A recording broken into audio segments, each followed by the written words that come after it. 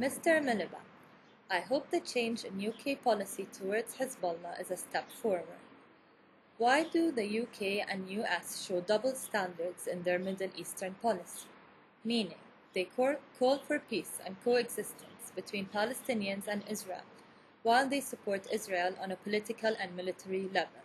Why don't you condemn Israeli crimes while you deny Palestinians their right to express their frustration to the injustice they face, and forbid them from obtaining arms, and you fight them in the name of countering terrorism?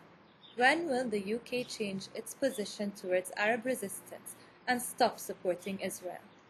I'm sorry you feel we have double standards. We try to have a clear and consistent and principled position.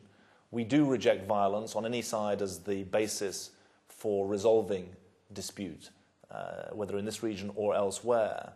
But I think it's very important that I make clear, first of all, our overriding commitment to a two-state solution. Justice and security for Palestinians and Israelis demands a Palestinian state that can live alongside Israel. We believe that Palestinian state should be based on 1967 borders. We believe Jerusalem should be the capital both of Israel and of the Palestinian state. And we are clear that there needs to be a fair settlement for refugees. That is a clear and consistent position that you can see in the UN resolutions that we support and defend, and in the positions that we take, whether in respect of rocket fire from Hamas or settlement building by Israel, both of which we oppose. So we try to take a position that is principled and clear and consistent.